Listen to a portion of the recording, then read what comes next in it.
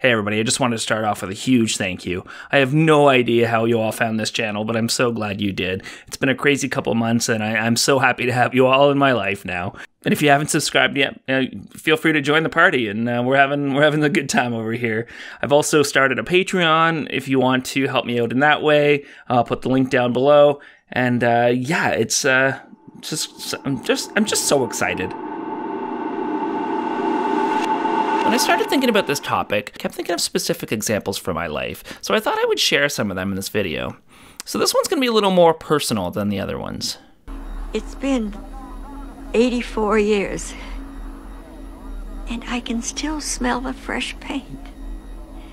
When I was a teenager, I went to summer camp. It was a church camp, not like Jesus camp, church camp. I sense in my heart tonight what I heard the Lord say is that there's some kids here that say they're Christians, that go to church all the time, but you're one thing when you're at church and you're another thing when you're at school with your friends. You're a phony and a hypocrite. But church camp nonetheless. Honestly, I do have some amazing memories from camp. There was a group of students from a Bible college that led all the games and music. One night, one of them did a talk about how important youth ministry was and why we always need to reach the next generation. At the end, he had us close our eyes and asked if anyone felt called to be a youth pastor to raise their hands. I raised my hand. For the next 15 years or so, this would become my life's purpose. Wow, you're really great with kids. Thanks, I'm also a youth pastor. It took me many years to realize that this was just an ad for a Bible college. And even longer than that to realize that nobody has a set life's purpose and you don't have to figure out what God's will is before making decisions.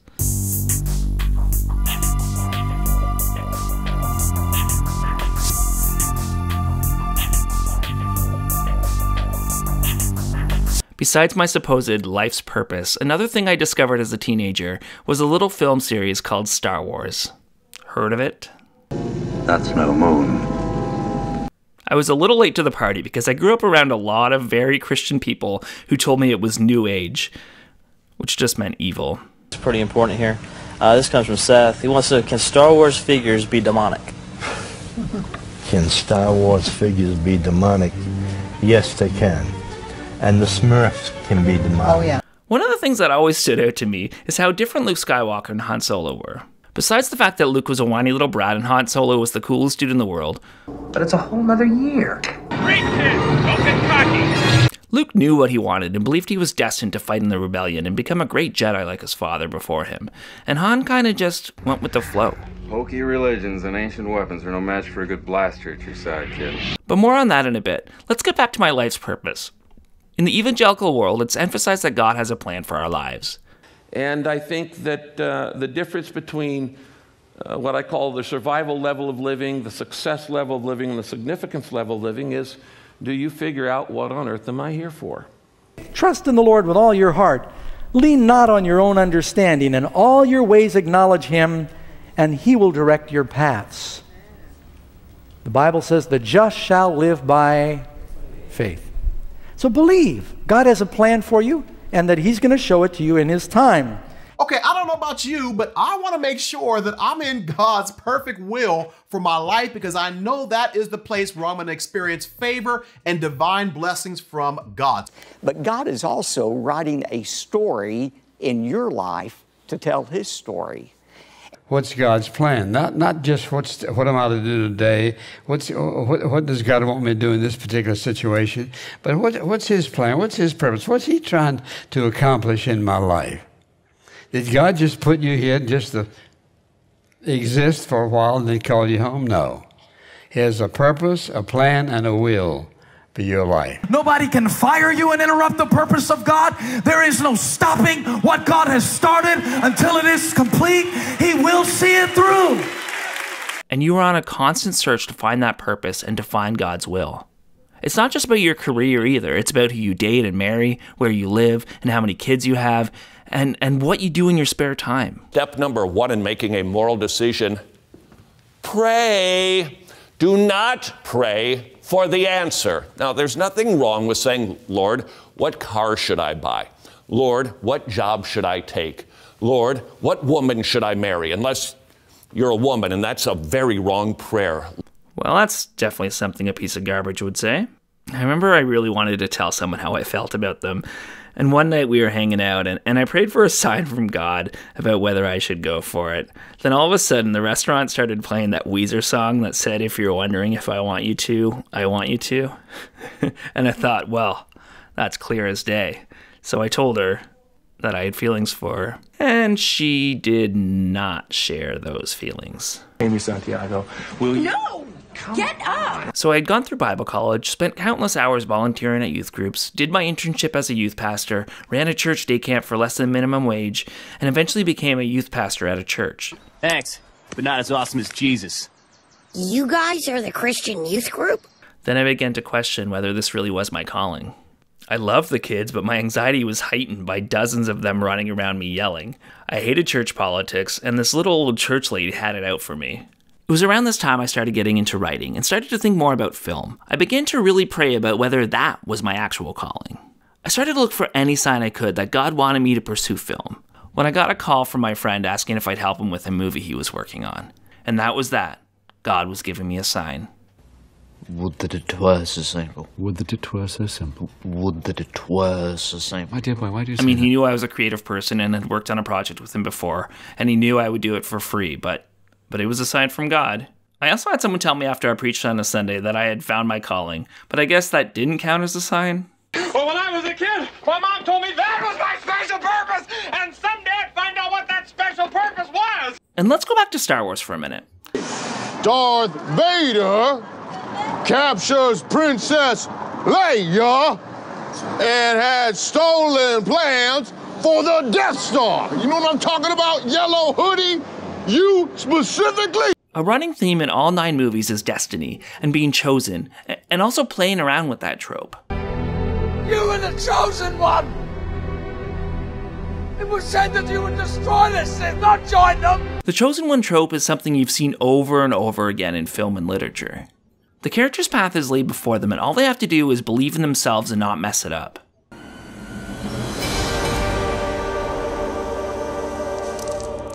How? He is the one.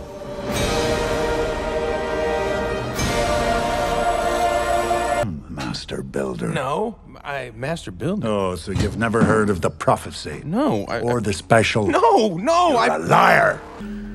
You must come with me. Your destiny awaits. I don't have a destiny. I'm destiny free, really. Yes, you have. You are the chosen one. You alone can stop them. Who? The vampires. The mark. Oh, that. It's just a birthmark, and I'll thank you not to stare. He's the chosen one. You are the chosen one, whom the sacred parchment prophesied would lead us to glory.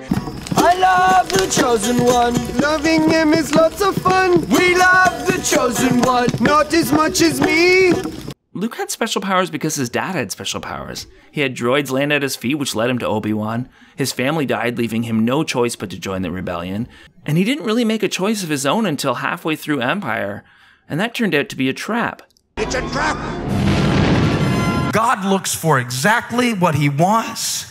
And I don't mean to get biological, but he fertilizes the right egg at the right moment. Do you realize the percentage chance of you being born when you were born to do what you do, and you're going to walk around in self-doubt trying to figure out if God chose you? You ought to know God chose you. You ought to believe God chose you, and you ought to go through your life with your head held high no matter what is in your bank account, because I'm chosen.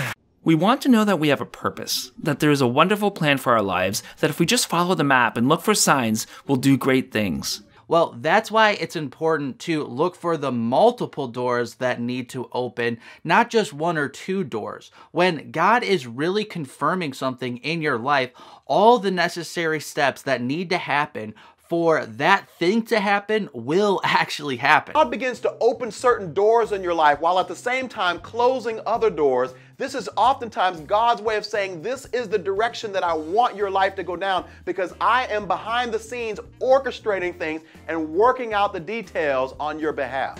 You know, my mom always said God never closes a door without opening a window. You know, my mother always said, Close that damn door or I will throw you out that window! So I said, Lord Jesus, if this role is for me, I need a sign and I need it now. And not a minute later, not a second later, I keep a watch of my deceased brother.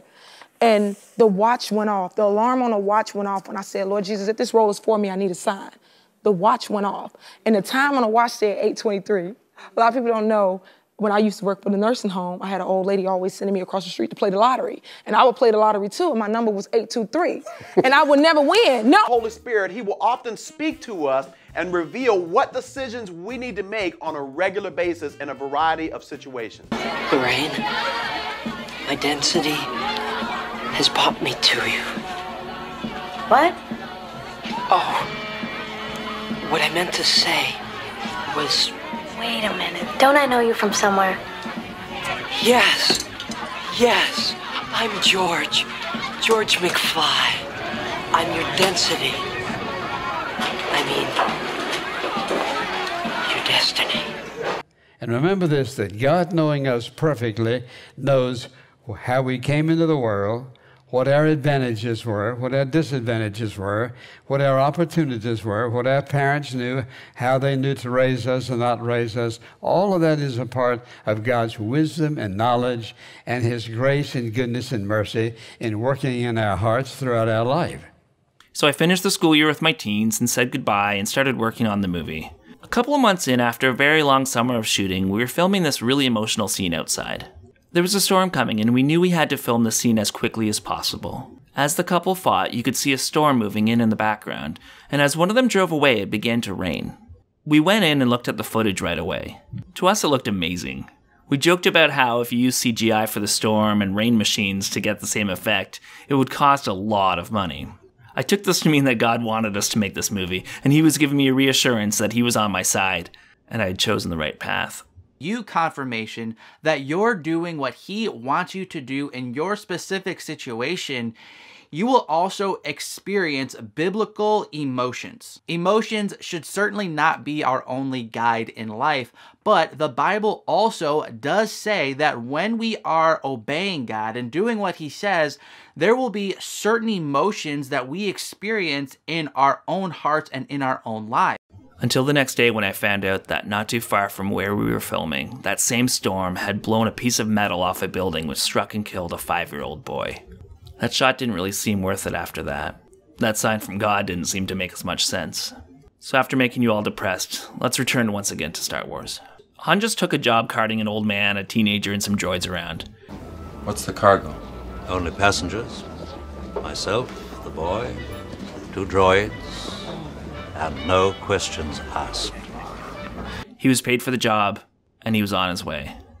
He then made the choice to return to the fight on his own. You're all clear, kid. Now let's blow this thing and go home. He wasn't the secret son of anyone. He didn't have a destiny laid out for him. Doing the right thing was just something he chose to do. Like I said, in the evangelical world, you like to look for signs, and look to the Bible and other Christians for guidance about what to do next and what path you're supposed to follow. Is there, something you'd like to tell Oprah? Oh, yeah. I hear thou seekest a sign? Well, is this clear enough?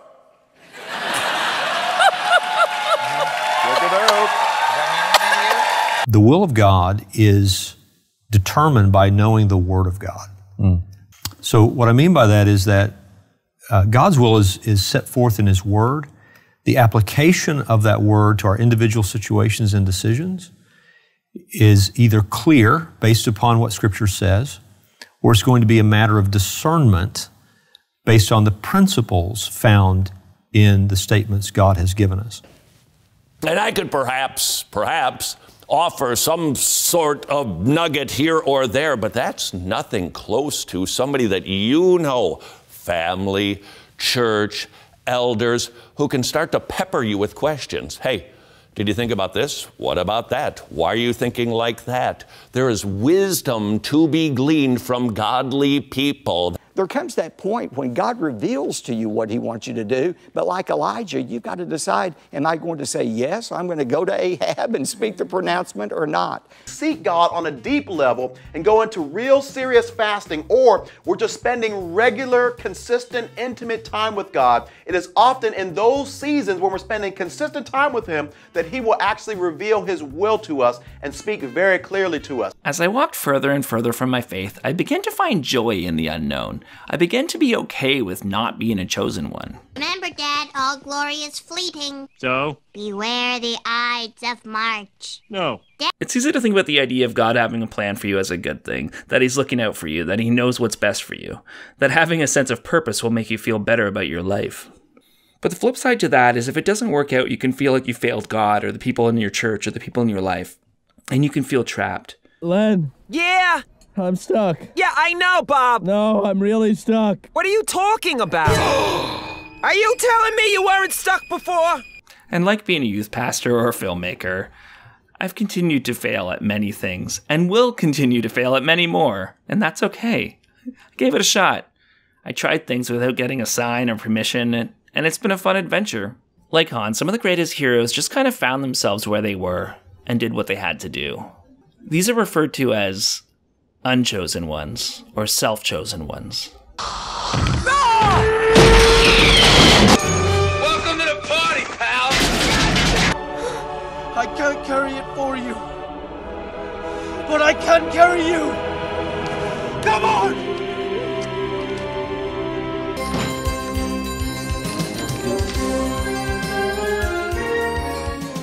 This is my house. I have to defend it. Call to order the first meeting of the Ancient Mystic Society of No Homers. Hey, fellas, can I join? Sorry, no homers. As you walk away from religion or any sort of supernatural or superstitious outlook, you can feel a little lost. There's no longer a big plan for how things are supposed to turn out and what your life is going to be, and that can be really scary. We are the people who make sure things happen according to plan. But scary's okay. Scary can make you who you are and who you're going to become. And that's pretty cool. Thanks all for watching. If you can think of somebody who might enjoy this, please send it their way. And you have yourself a wonderful day. Love you. Troy, there is a prophecy. I miss Hobbit so much. I'm ashamed to confess that I once thought that this might be me. Now I realize that it's you. You are the true repairman, Troy. You fix not only air conditioners, but the men who fix them. It's a trade school. It's a 2-year degree in boxes that make rooms cold. Work, work, work, Sky Moon.